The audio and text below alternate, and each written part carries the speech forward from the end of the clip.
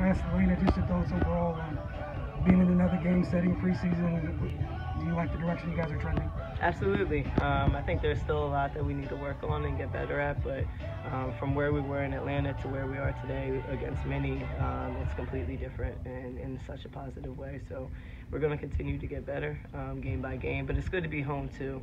When you can play home in your comfort zone in front of your fans and kind of be back in your space, it makes a world of a difference in your confidence, in your gameplay. So it was good to be back at ESA today. What did you think of you guys defensively in terms of the ball pressure? So much better today. There's still some things that we need to work on, but as a whole, our disruption, getting tips on ball, our weak side was much better today than it was in Atlanta. So those are just things that we're going to continue to build on and continue to harp on. Because again, we got to be able to play both ends of the floor. We have a lot of weapons in here. We have a lot of people that are going to eat offensively, but defensively is what's going to win us games.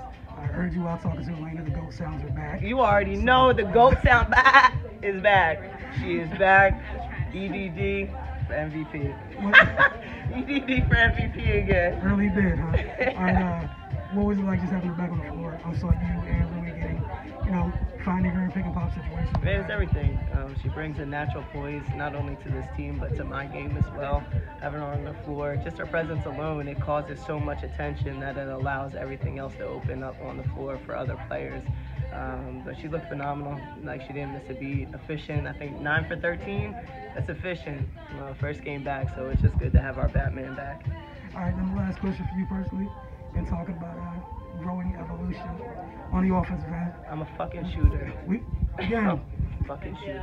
So today, anyone that went under, you pulled. Just how's that been going in terms of, are you thinking about it anymore, or is it just more just... This is who I am now.